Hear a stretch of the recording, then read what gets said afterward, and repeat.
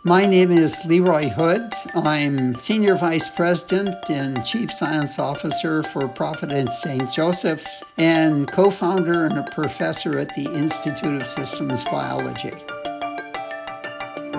In 2005, my wife was given the diagnosis of Alzheimer's, and of course that started me on a journey that has profoundly changed both the life of my family and myself. And it's, I think, in many ways the most devastating of all diseases because it can go on for 2 years or 5 years or 10 years or 15 years.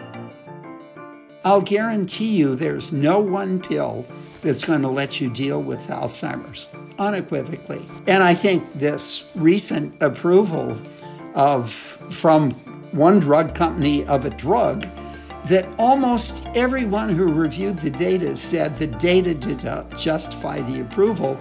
It was an example of social pressure that the FDA clearly responded to. And of course, that only backs up the fact that there have been more than 400 clinical trial failures in the last 12 years or so. And it means that we're looking at the disease in entirely the wrong way. It is not a disease that can be fixed by one pill. It's a disease that is going to need multiple kinds of treatments. And frankly, there are many causes of Alzheimer's that collectively work together. And very important ones are lifestyle. They are your diet, they are the amount you exercise, they are how well you sleep.